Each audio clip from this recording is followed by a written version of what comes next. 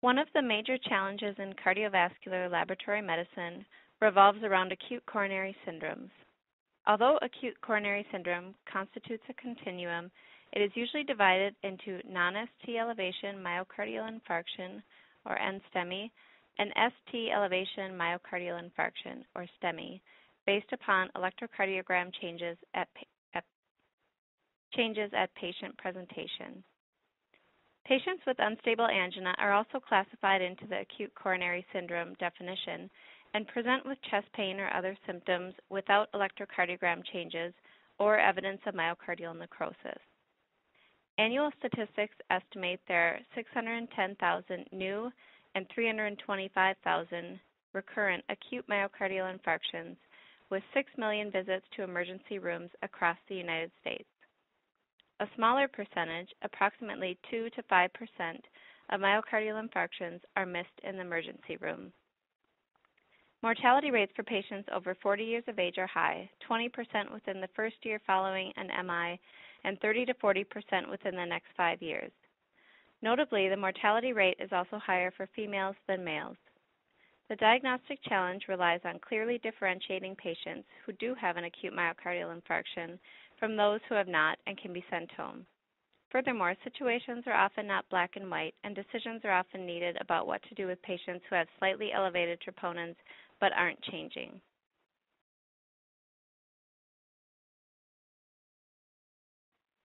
The cardiac troponin complex consists of 3 regulatory proteins, troponin C, I, and T, that control the calcium-mediated interaction of actin and myosin. Troponin C exhibits no cardiac specificity and therefore cannot be used as a biomarker of necrosis. Both troponin I and T have cytosolic and structural pools, with most existing in the structural pool.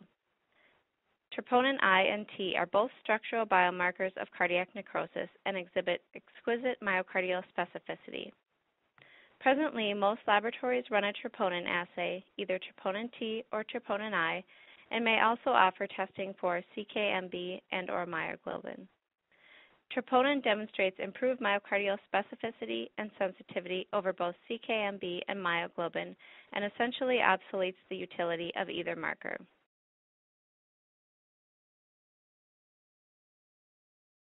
Cardiac troponin is the best marker for definitive diagnosis of acute myocardial infarction. Troponins appear in the serum relatively early after the onset of symptoms and remain abnormal for 4 to 10 days.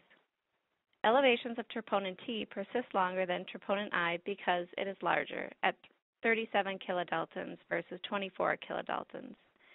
An increase in troponin may also be seen following unstable angina or a small myocardial infarction, and in both situations, the troponin concentration would be above the 99th percentile.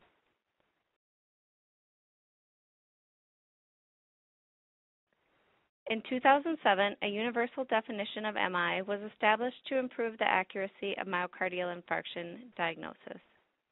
Updates to this definition maintain cardiac troponin as the preferred biomarker of myocardial necrosis, which it has been for the past decade.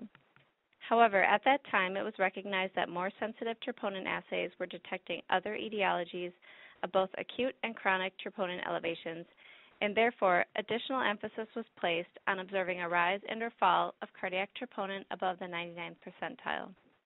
At least one of those troponin concentrations should be above the 99th percentile of the assay, and there also needs to be evidence of myocardial ischemia, being symptoms, ECG changes, pathological Q waves, or imaging evidence.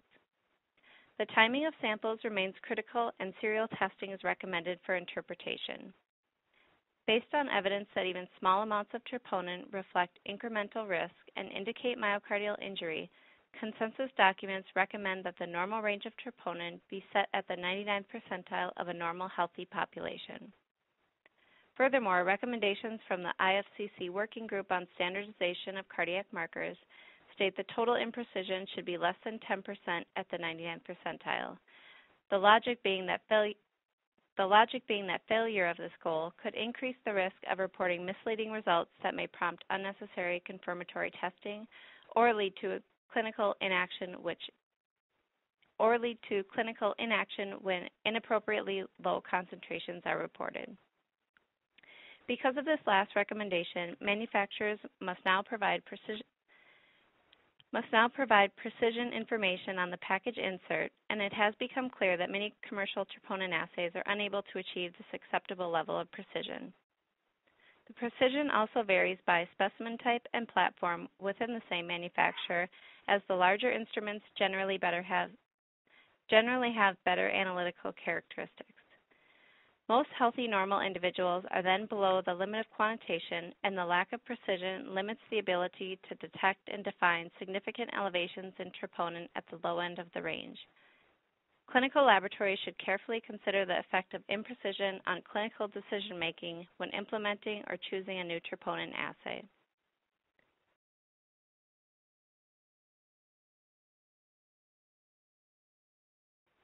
Use of a serial sampling strategy allows for differentiation of an acute infarction versus chronic troponin elevation. There is no absolute agreement about the timing of serial samples.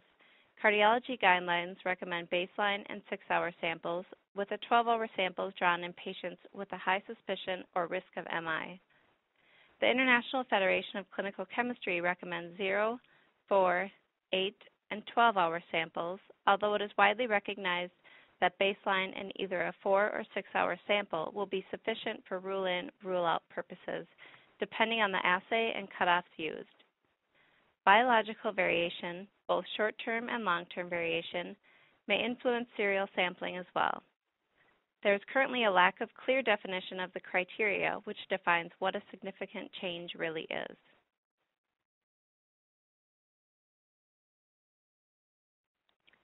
It is important to remember that an elevated concentration of troponin in the blood only signals myocardial damage has occurred and does not indicate the cause of damage. A variety of conditions may induce myocardial damage besides ischemia and are listed in this table.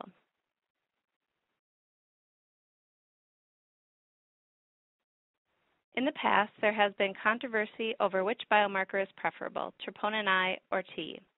There is no scientific evidence that either of these markers is superior to the other. Therefore, focus should be placed more on the analytic and clinical performance of the assay rather than which troponin is being tested. There is no way to correlate results from a troponin I assay to troponin T assay, and often even between troponin I assays themselves. A major issue for troponin I assays is the lack of standardization among commercial assays, and harmonization of troponin I is an ongoing area of effort. In terms of risk stratification, troponin T or I may be utilized, but it is clear that it is predominantly the use of a high-sensitive assay that has benefit over contemporary assays. There is an increased prevalence of troponin T elevations in the setting of renal failure, and these are not to be considered false positives, but related to overall dysfunction in the cardiorenal system. Patients with a chronic low-level elevation of troponin have a worse prognosis and increased mortality.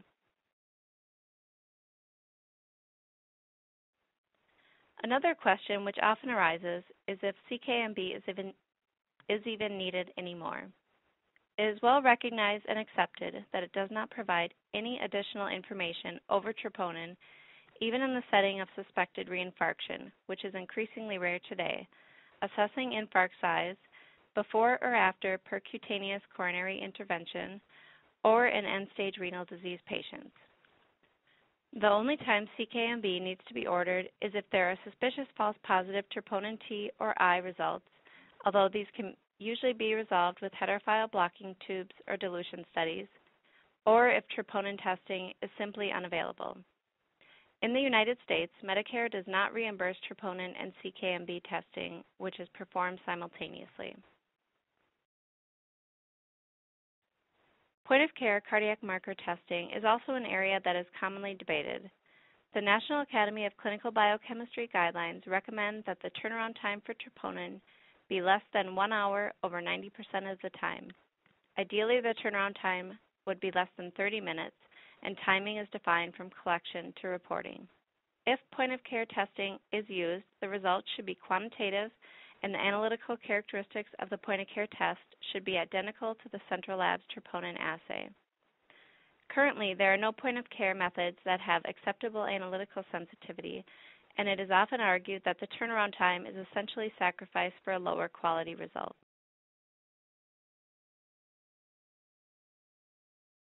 At the forefront of discussion is development of high-sensitivity troponin assays. The definition of a high-sensitive assay would be one that has a total imprecision of less than 10% at the 99th percentile, and some would propose also being able to quantitate over 50% of normal values below that 99th percentile.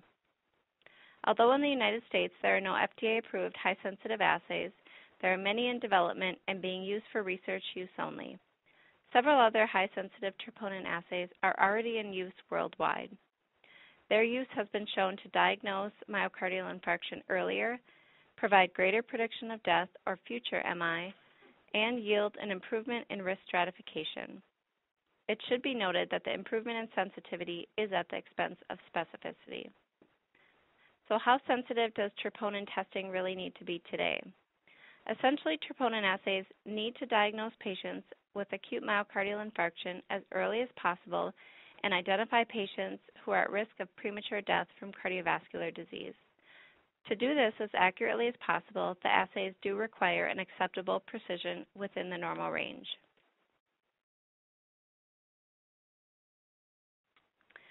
There are several key points to remember about troponin. First, a single troponin result does not equal a diagnosis. Acute changes in troponin are essential for interpretation and diagnosis of acute myocardial infarction, particularly with use of high-sensitive troponin assays. Point-of-care testing for troponin has not achieved the same level of precision or sensitivity as highly automated methods and remains an area for improvement. Finally, the precision of troponin assays will continue to improve, and introduction of high-sensitivity assays may allow for earlier diagnosis of acute myocardial infarction and better risk stratification for our patients.